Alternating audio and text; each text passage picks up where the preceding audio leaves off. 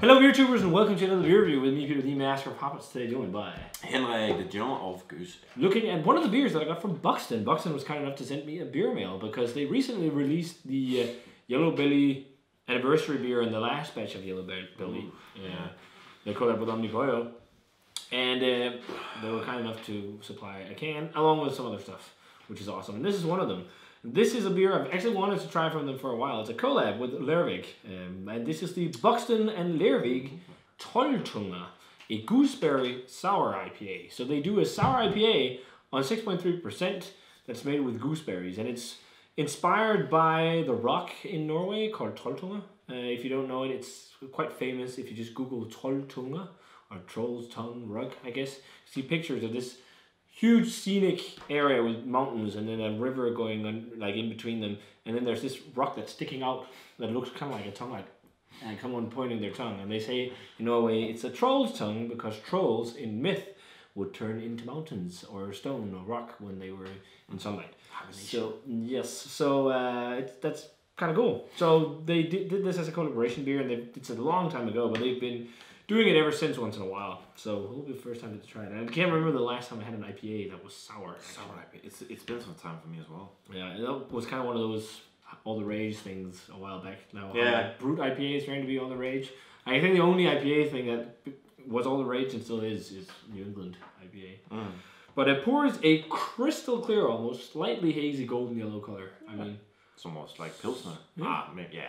I really like this, guys. I've said it before. It's like you feel like an alchemist when you're swirling it. Like, oh, I've got my potion. But yeah, nice white head on there. Let's check out the aroma. It definitely gooseberry. It's almost champagne-y. Yeah.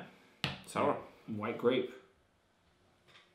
And also like some citric and lemony notes. And this was bottled on the 2nd of November, so it's about it's a little more than a month old now. 2 months almost. It does have a bit of tartness as well.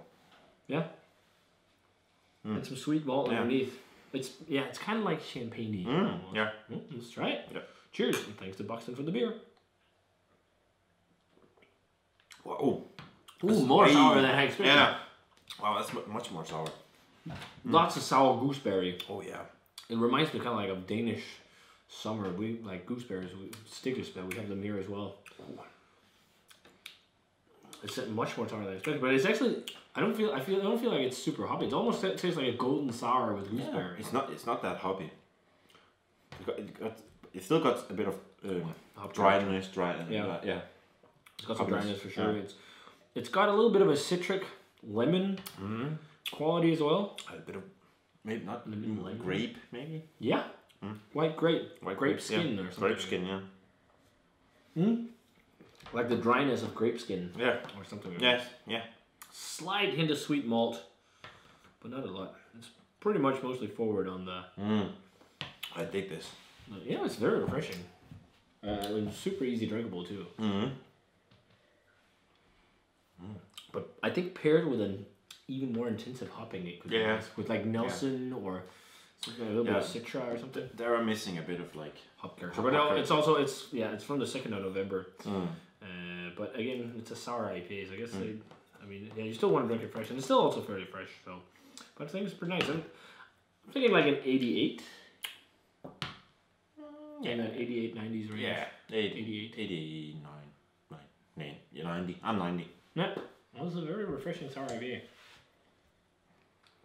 And super drinkable. So, if you guys had a chance to try the Buxton and Lervig Trolltunga Goosberry Sour IPA, let us know what you thought of it. Really nice artwork too. Yeah, it's pretty good. If you guys had a chance to try it, let us know. As always, remember to comment, subscribe, check out the Facebook fan page and Twitter and Instagram. Give this video a thumbs up if you enjoyed it. And we're going to say cheers.